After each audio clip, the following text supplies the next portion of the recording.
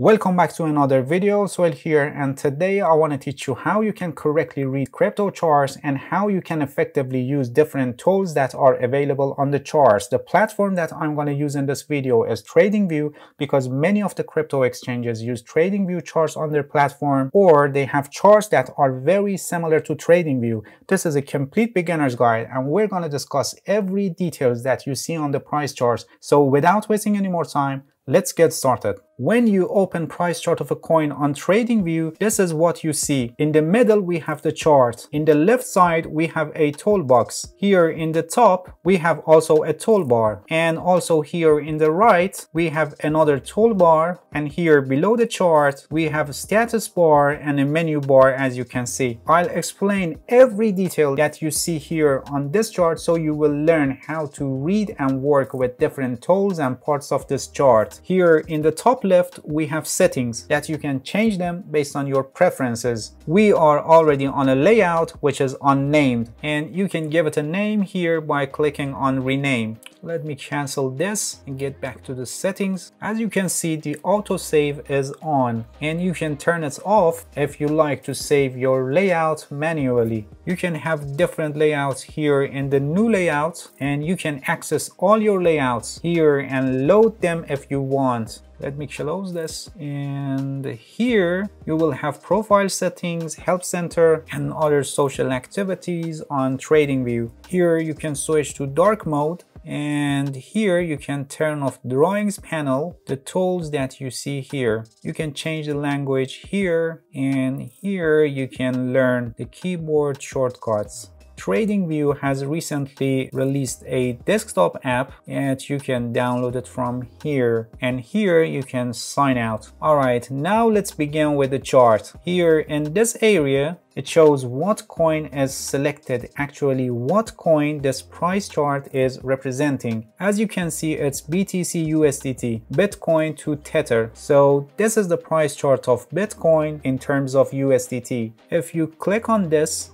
you can choose another coin. Actually, here you can also select another market, stock, futures, forex, crypto, indices, and whatever asset or pair that you want to see its price chart, you can choose from here. In this video, we focus on crypto. So let's search another pair like ETHUSDT. And even here, you can select the exchange that you want your chart data to be received from that exchange. Let's select Binance, and here it is. This is the price chart of Ethereum in terms of Tether. So here you can access to any pair that you want to analyze simply by typing the name and selecting your desired exchange and having its price chart. Here you can change the time frame of your chart. Right now it's 1 day, which means that this horizontal line here, which represents the time, is divided day by day. You can choose time frames from 1 minute to 1 month. For example, if we select 4 hours, the x-axis is divided every 4 hours. Actually, for every 4 hours, we have a candle. This is a candlestick chart. We have different types of charts, and here is the list of different types of charts that you can choose. Among these charts, the line chart and candlestick charts are the most commonly used ones, and between these two, candlestick chart is by far the most popular and common one among traders,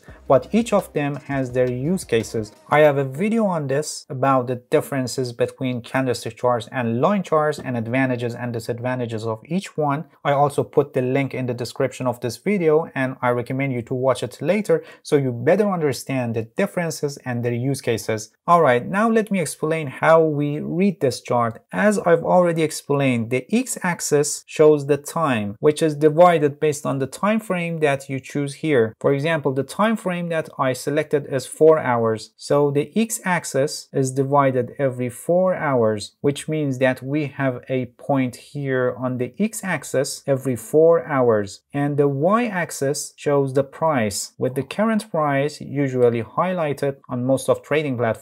And in the middle of the chart, we have some graphical objects that look like candlesticks. This is a candlestick chart. If we change to line chart, for example, for every point on the x-axis, which is every 4 hours, we have a point on the y-axis which shows the closing price at the end of the 4 hours, and these points are connected to each other, as you can see. If we change to 1 day, for example, for every day, the closing price at the end of the day is represented as a point, and they are connected to each other. For every day, you can simply read the closing price by placing your cursor on the point and reading the corresponding price. You don't have to place your cursor on the point, and simply when you move horizontally day by day, here it shows the price, the closing price of that day, and also the amount and percentage of changes. Let's switch to candlestick chart.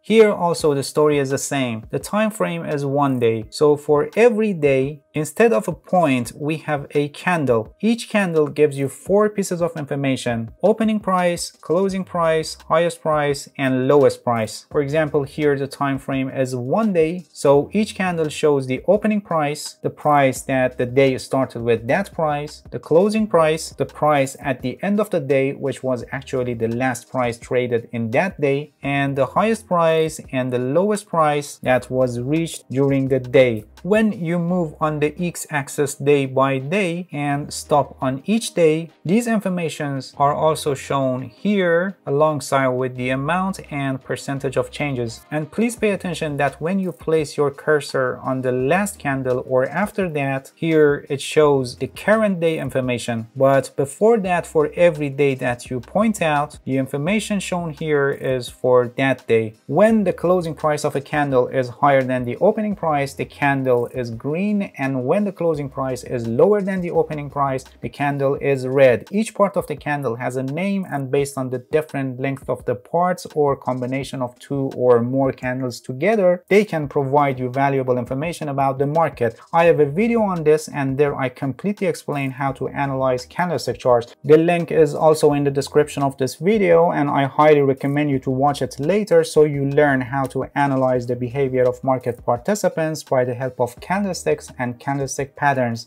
Alright, let's get back to our chart. Here, by clicking on compare, you can add other assets, pairs, or even indices to compare it to the Bitcoin chart. For example, let's add Dow Jones Index, and here it is. You can simply remove it from here by clicking on remove. Or let's compare, for example, Bitcoin with ETH USDT. Here it is. Please pay attention that when you click on same percentage scale, it's drawn based on percentage of changes, and here you can see that it shows percentage of changes, not prices. And if we click on new price scale, it's drawn based on price, and here in the left we have prices for Ethereum. Let me remove this, and if we click on new pane, it's drawn separately here below the chart.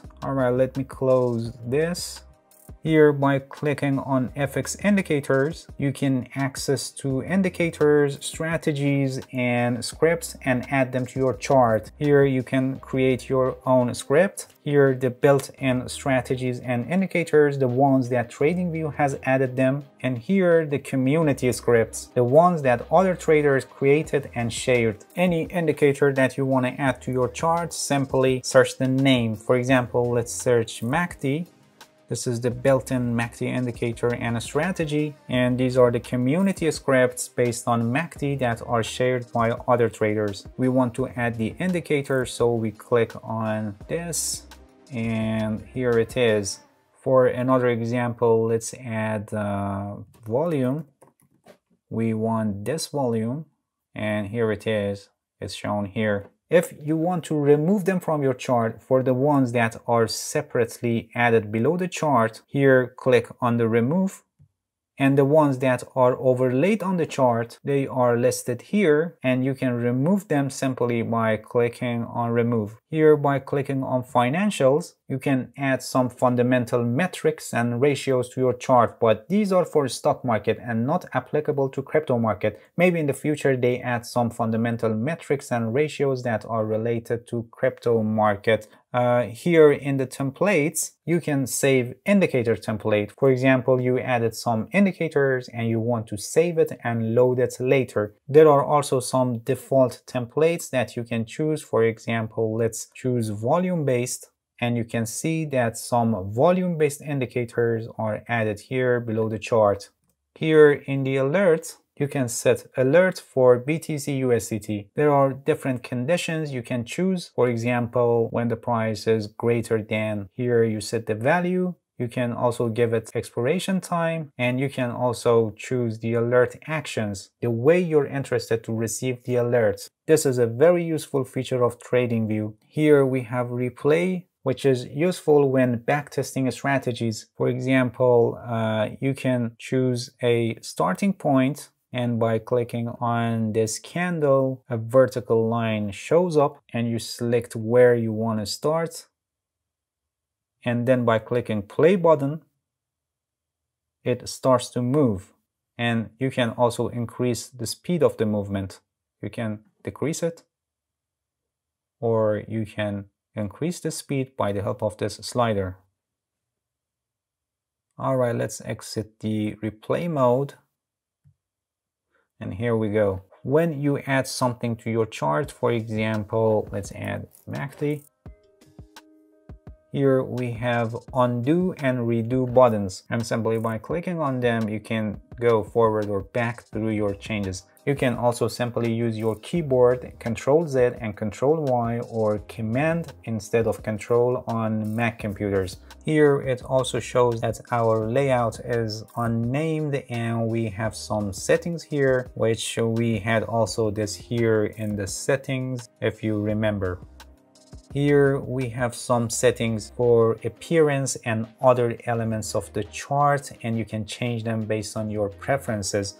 Here, by clicking on this, you go to full screen mode, and simply by the help of escape on your keyboard, you can exit. Here you can save an image of your chart in your computer, or open the picture in a new tab on your browser, or even you can directly tweet it from here. And here you can publish your ideas in the form of picture or video and share it with your followers. Here below the chart, you can access to different time zones, and you can set the time zone based on the country you live or any other zones that you prefer. And here we have three options for the way that y-axis is scaled and shown. Auto is already selected. If we select percentage, it will be scaled based on percentage, as you can see. And if we select log, it will be scaled logarithmically. This is useful in long time frames when the price has moved sharply or it's increased exponentially. So changing to log scaling may better describe the price action for you in this context. If I turn off the log,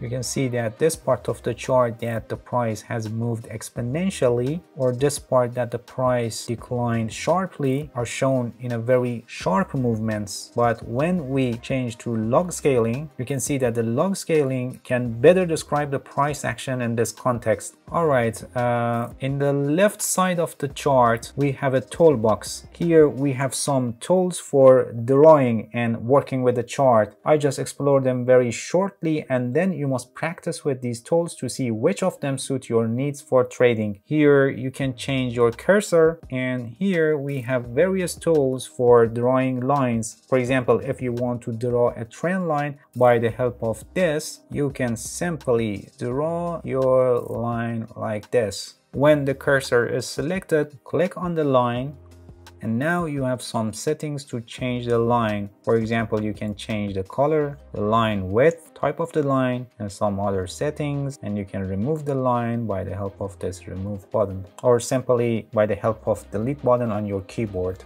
Here we have some tools for drawing parallel lines, circular lines, or other forms which are based on specific formulas, and when you draw them you need to know how to analyze them. For example, by the help of this tool you can draw Fibonacci retracement levels, which is very popular for trading. I have a video on this and there I completely explain how these levels can be used for trading. The link is also in the description of this video and I recommend you to watch it later to learn how to use Fibonacci levels for trading. Let me remove this. Here we have brush, highlighter, and some other shapes for drawing on the chart. Here, by the help of these tools, you can add texts, notes, callouts, or arrows to your chart. These are useful when you are analyzing the chart. Here, by the help of these tools, you can add patterns like head and shoulders, Elliott waves, or some other patterns that are useful when you're analyzing the price action and you identify some patterns on the chart. Here, we have some tools that can be useful when you're placing positions, and here a lot of shapes that you can add to your chart. Here we have measure tool, which is very useful. For example, you can